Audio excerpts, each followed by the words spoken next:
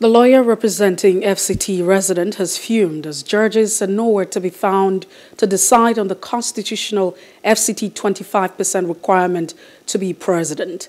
The case was to be decided on Wednesday, but the judges claimed to be in a conference and adjourned to today, Friday.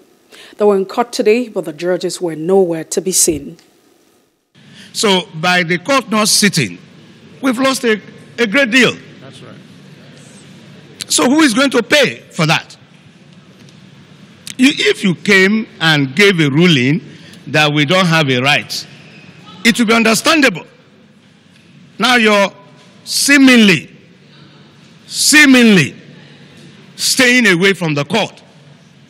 Makes me understand that we have a right, but for one reason or the other, you cannot find the courage to declare that right. So you are now trying to use absence from the court as a means of depriving me of that right. So I'm going to sue, you're going to pay. You will pay for it. You pay for it. You are going to tell me why you left the court. And we will fight it to Supreme Court. Hello. Hope you enjoyed the news. Please do subscribe to our YouTube channel and don't forget to hit the notification button so you get notified about fresh news updates.